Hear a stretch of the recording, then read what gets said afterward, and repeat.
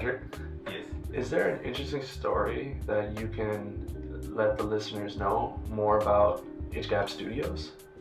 I think the most interesting story is how Hgab Studios has come to be what it is now. Damn, that's a Star Wars. It's a freaking trilogy over here. Like, this thing's Yeah. How much time do we have?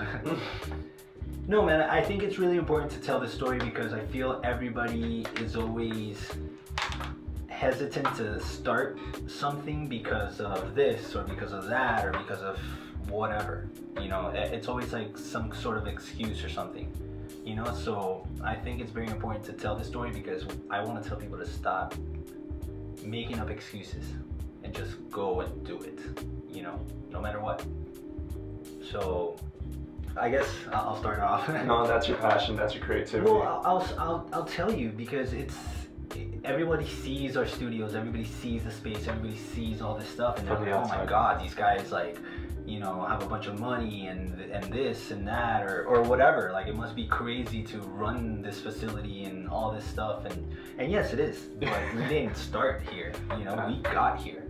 And I think that's what makes us so strong because we built this foundation rather than just going into something and just paying a bunch of money and all right, that's it. Yeah. You know, so starting realistically, Hgab Studios started from the bedroom of my mom's house. How young were you? That was about 5-6 years ago. To this current date in time? To this current date in time. Okay. Yeah, so I'm 30 now. I was probably 24, 25. Damn. Yeah. I still have a chance. We all have a chance. It doesn't matter how old you are. Let's go. But it basically came from an idea. And the idea was, we're going to start our own company. We're going to work for ourselves.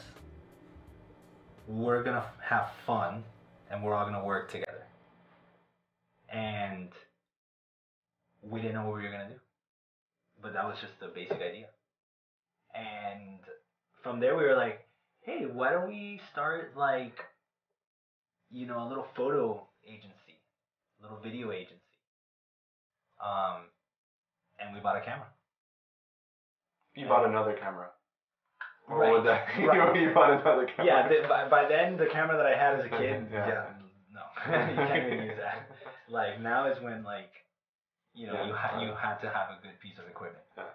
So the first investment that we made into our company was, besides actually starting the company and like actually going on Sunbiz and like registering the company, I felt that was very important because we placed our flag on the ground when we registered the company.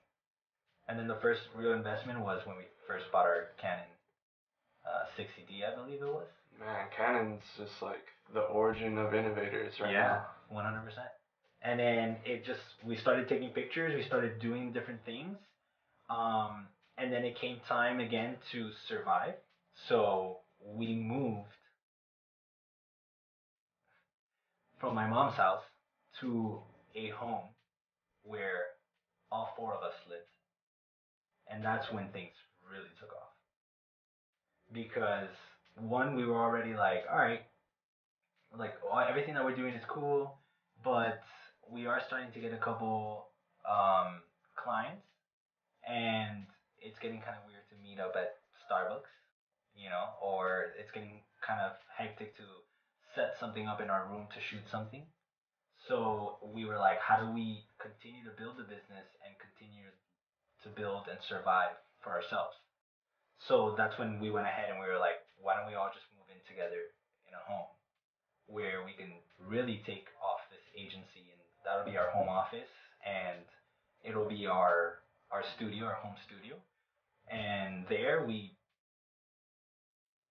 it all came in together and started shooting a lot more, starting getting a lot more gigs, a lot more projects. More and more companies started to talk about the work that we were doing. So referring other companies to us, which was awesome, and other agencies and models and different things. We got some very, very decent accounts in that house. We lived there for 1 year until we were like, okay, this thing has picked up naturally on its own. We were all working day jobs to be able to afford the rent for the space, you know, but again, all knowing that eventually we would quit our jobs to just do this. From there, we were like, all right, this is getting a little crazier. We're going to need an actual office now, you know, because it's getting very weird to take our clients to our home again. Before it was mom's house, now it was like our actual home. And we looked in the Wynwood area because we knew that this area is a very prominent area. It's coming up. There's a lot of culture here. And we found this space on Craigslist. It was the first space that we looked into, the first space that we visited, and we came into the space. And the space is, when we moved in, was 3,000 square feet. From there, the following year, we took over the space next door. Our business was doing a lot better, so we figured we could take over the space next door and start our co-working space. We saw the opportunity and we were like, let's do this. This is crazy. We don't have any money still, and we're still living paycheck to paycheck, still having our day jobs and all this stuff, and we were like, let's do it. Balls to the wall. Let's go. We'll make it work.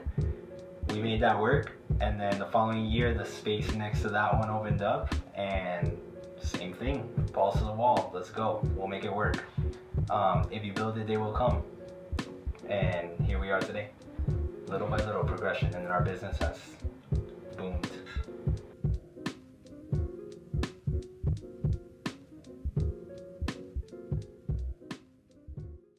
So I hope you guys love this video and the videos that I have been producing. Let's go.